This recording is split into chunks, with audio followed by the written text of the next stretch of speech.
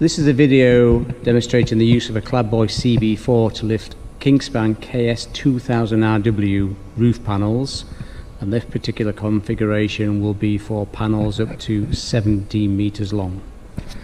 When the machine arrives on site, it will be packed into a transport cradle, and with this particular configuration there are a lot of components in this cradle, so please take careful note of how it's packed away. Pay particular attention to the extendable cross pieces, which are in a small holster on the cradle. Depending on the configuration, some of the extension bars you need may well be on the undercarriage of the cradle.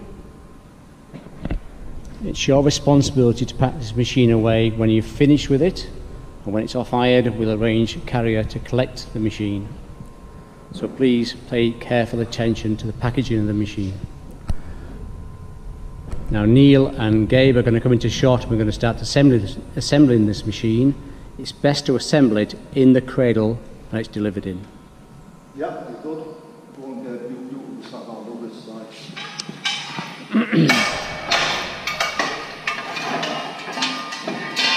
We'll start off by assembling the machine by putting an extension bar on the machine either side.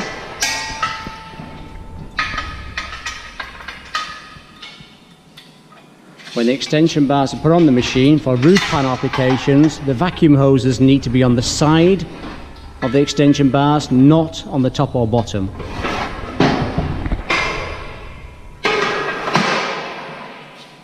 It's best to two men assemble the machine and keep it balanced whilst you're assembling it.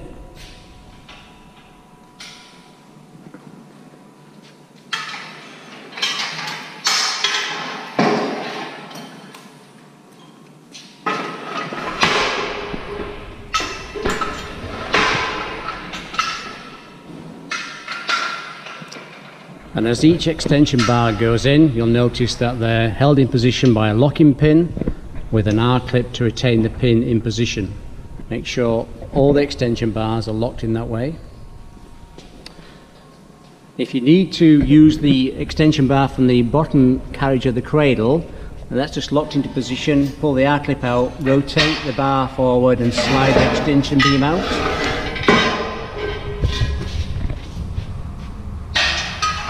The kit that we deliver to site will contain all of the components that you need to lift the panels that you've notified us you're going to lift.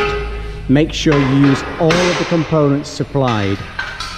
If for some reason you can't use them, please contact the office to check with us. Unless you do that and you don't use the configuration we supply, then we're not authorizing any lifting.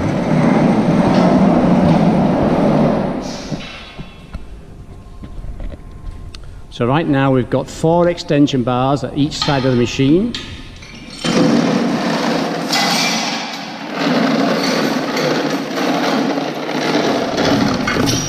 In the plastic cases on the cradle, there's a 3-leg chain and what we call 2 chain collars. Now the chain collars need to go on to the 4th extension bar. They just slide into position, and again they're locked into place with the locking pin and the R-clip.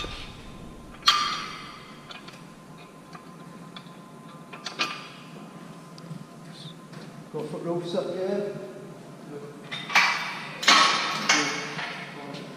So this is definitely a 2-man lift now to take the roof extension part.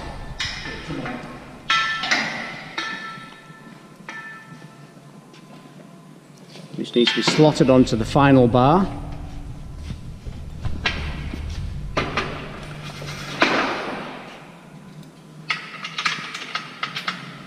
And once again pinned and locked into position. The machine will tilt until you get the other bar on to compensate on the other side.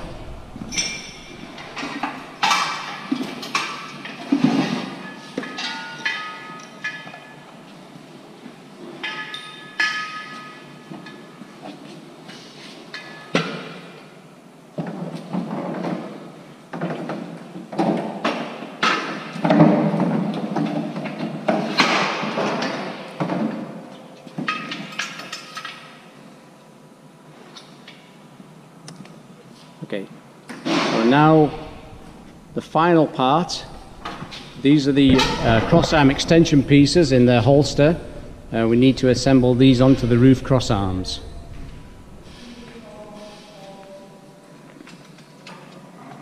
Yeah, you pull out a locking pin on the side, pressing the button on the end and sliding it out. Slide the cross arm in and lock it back into position. I'll show you that in a moment with the other side.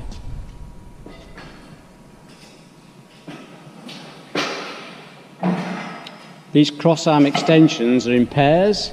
One has a safety strap on the end of it and the other has a locking pin to retain the safety strap. And the pin simply slides in, oh, wrong position, and locks back in.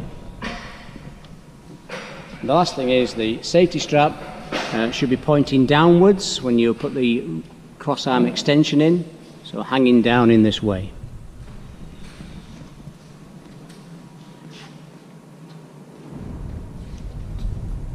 So the suction pads slide along the cross arms. There are locking screws to ease that, to help with that rather. And we're just roughly putting them where we think they're going to be, but they need to land in the valleys of the KS2000RW panel.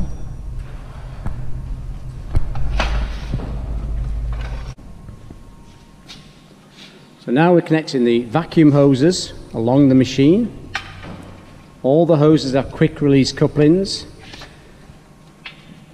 To connect them, you just click, put them together, press and they'll click together. To release them, you squeeze together, pull the collar and pull apart.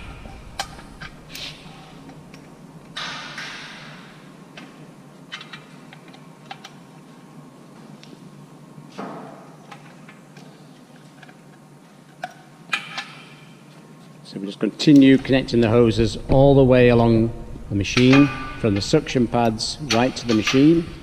You notice the suction pads, close to the suction pads there is an isolation valve and a T-piece connector.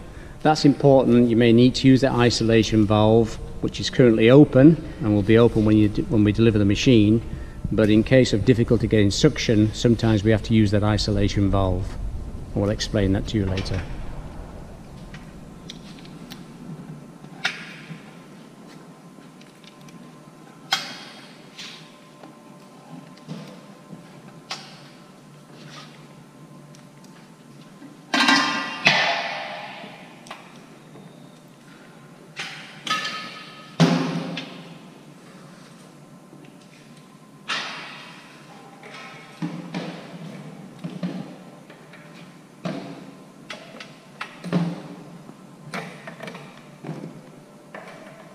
It's a few minutes, takes maybe 10 or 15 minutes to assemble this machine. Once it's assembled, there's no reason to take it apart between lifts or at the end of a day. The best place to store the machine is in the cradle, locked into position when not in use. The machine will just sit in that position, and in that position the actual machine cabinet is fairly watertight. So this is the location where the machines need to be stored between lifts or between working sessions rather. So the vinyl component you've got now is a 3-leg chain. This chain must be used. Do not attempt to use any of the chain supplied by a crane company. It has to be the chain that we supply, which is certified in the correct length for this configuration. Now our overhead cranes don't go high enough for this application, so we're using a forklift just to suspend the machine.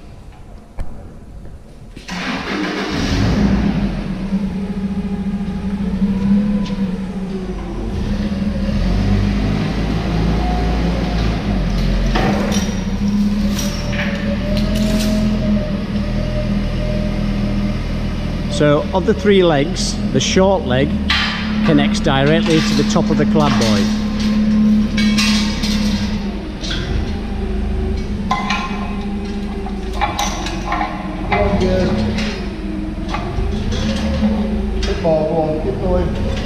And just take the crane up until that chain is fairly straight. And don't put any tension on the chain at this stage.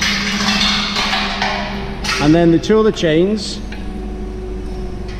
they connect to the collars on the extension arms. Obviously connecting it through so that the spring clip is on top, like that. So we've now got the 3 legs straight to the crane, short leg in the middle, the 2 long legs down to the chain collars. Okay, at that stage we're ready to hoist the machine out of the cradle. The machine's retained in the cradle with a locking pin. It's got an R-clip on the back. If you pull the clip out, the pin will just slide out. Okay. The other thing I didn't show you on the video is that when the machine arrives, there'll be blanking plugs on all of the outlets. Just simply remove those blanking plugs when you connect the vacuum hoses.